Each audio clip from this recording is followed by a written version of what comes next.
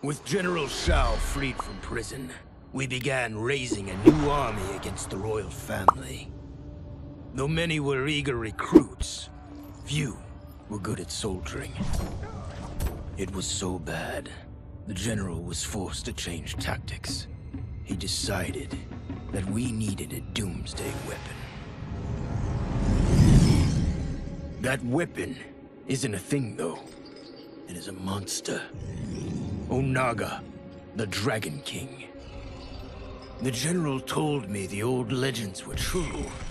That his ancient ancestor defeated Onaga, trapping him deep inside Mount Sagan.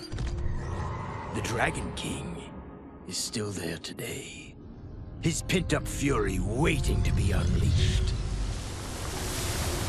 Because Onaga is so dangerous, the general wouldn't risk trying to tame him before. But now, he feels we have no choice.